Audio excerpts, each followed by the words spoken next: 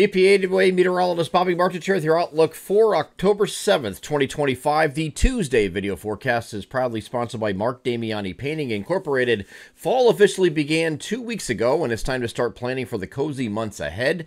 This winter, why not add a burst of color to your living space or refresh that well-loved kitchen or bathroom? At Mark Damiani Painting Incorporated, they specialize in transforming interiors with their residential and commercial painting services.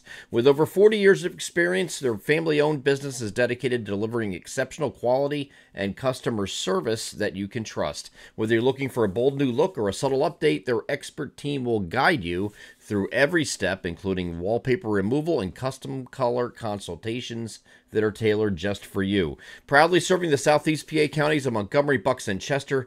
Call them today at the phone number above me here in the video, 484-571-9233, to schedule your free estimate. And don't forget, if you mention EPAWA, you'll receive 15% off the total cost of any job that is scheduled between January and March of 2026. They are Mark Damiani Painting Incorporated, proud sponsor of the Tuesday video forecast. So today we have a cold front approaching the region, still very warm out ahead of it. As you see above me, 75 to 82 is the temperature spread from northwest to southeast. We will have an increase in clouds after any morning sun that you have. Clouds will begin to increase this afternoon. It'll actually start late morning in our interior areas as this cold front makes its way toward our region. There could be some decent rain with this as this moves through. I'll get to that in a second. And then this frontal boundary will continue through and exit on Wednesday morning. So we have some leftover showers in the morning. Northwest to southeast, we'll see that those showers come to an end, and then we'll have partial clearing. The sun's going to come out during the afternoon again from northwest to southeast as that front clears. So let's get over to the AM high res future simulated radar. I'm going to start this off here at 5 p.m. today. You can see in central Pennsylvania, the precipitation is just making its way into our region. There could be a few thunderstorms with this, but these would be garden variety storms if you did, in fact, see any of that. But this will just be up until sunset. After that, the thunderstorms are going to wane and go away. So we just have some showers continuing overnight, periods of rain that will continue into Wednesday morning. This is looking at 8 a.m. on Wednesday. Still some showers across the interior that are starting to dwindle a little bit. The concentration of this will be across our eastern areas at that point. And then as we get to over the next couple of hours, by noon or so, we feel like it's going to at least northwest of I-95 be done and over with, and you're going to have, again, clearing from northwest to southeast, and so the sun will come out in the afternoon and dry things out, and then by the time you get to early afternoon, it will exit the coast here. This is 2 o'clock, and there's 3, and it's finally off the coast, and that's it. So this will be out pretty quickly, and most of this is going to occur in the overnight hours tonight, as you can see.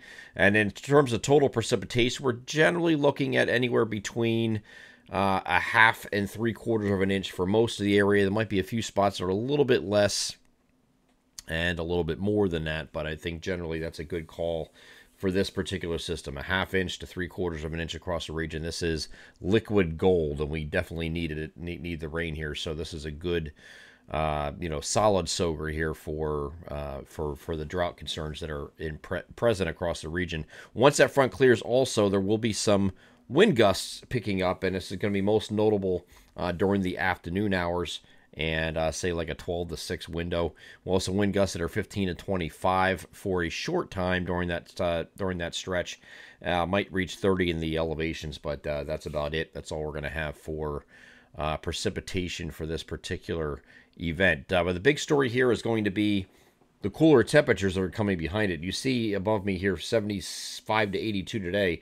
66 to 70 is a spread on Wednesday as that cold front's moving through, but it's going to get even colder than that.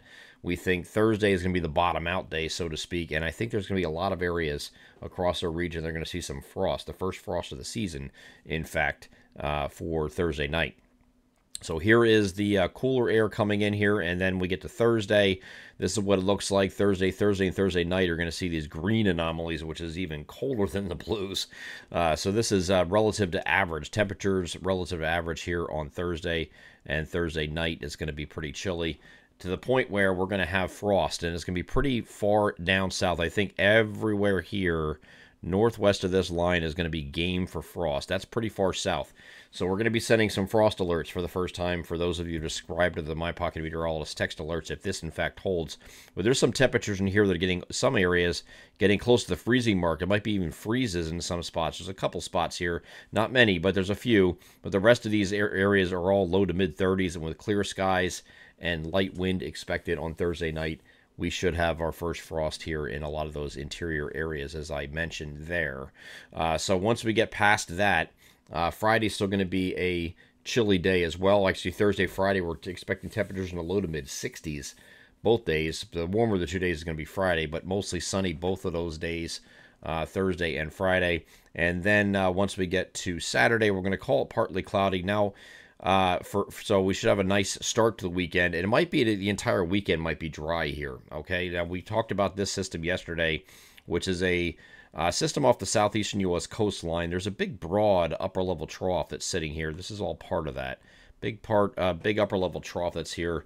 There's an upper level low that's going to kick in here. It's not shown here right now, but there's, once this thing starts making its way up the coast a little bit, there's an upper level low that's going to try to dive into this and grab it at some point. We just don't know where that's going to be yet. Starting to think, like I did yesterday, that it's probably not going to reach our region. I know the European model was showing that before, but there's a big, really strong high pressure sitting up here that might be blocking this from coming up to the north, and I think that's going to end up happening. But we'll continue to watch this throughout the week. That's just my gut feel. I don't think it's going to reach our region at all, but this does start coming up the coast a little bit. Upper level low dives into it. This is the European model that ran today, and it shows this just consolidating over the Carolinas and sitting there and spinning. This is not a tropical system. It's not even subtropical. It's just along a frontal boundary here. So, you know, it's just, but because this high pressure is here, and you can see it on Monday morning, it's sitting right here, blocking the northward advance of this system. It's a pretty strong high, too. So that keeps it further to the south. In similar fashion to the hurricanes that we were dealing with, Melda, where we kept that to the south, too. It was the same situation where we had a big high pressure here blocking the northern advance of this system. So I think that's going to end up happening. We'll continue to watch that here for the next couple of days to make sure it doesn't do anything goofy, because the GFS went the other direction and does have this coming a little bit further to the north. And actually, this is the 18Z run. The 12Z run was actually a little bit further north. So they kind of flipped scripts here. The European model all weekend, and then even the overnight run on Sunday night was still suggesting this was going to come up here and affect us with a coastal low. Since then, the European model has been stepping away from that. The GFS has been stepping toward it. But the 18Z run did back off a little bit. So I really think it's going to end up being a Carolinas issue. But, you know, with this in close proximity, might be some clouds to deal with here on Sunday at the very least. The time frame we're going to be watching is Saturday night through Monday for a possible influence from this. So our local forecasts right now have a 30% chance, variable clouds, and 30% chance of some showers, and that would be in association with this coastal low. But again, the trends have been against this.